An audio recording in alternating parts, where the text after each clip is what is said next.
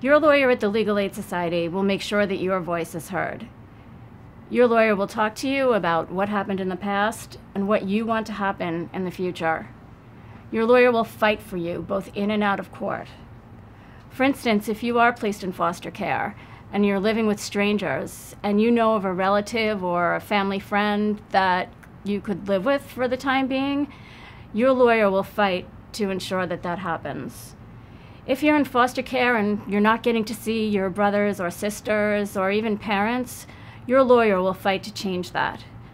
If you're in foster care and you don't have clothing that fits or that's clean, or you're not getting school supplies or being taken to important appointments, your lawyer will fight to change that.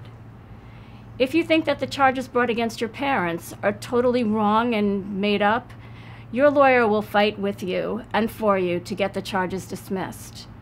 If you wish to return home ASAP, your lawyer will fight for that.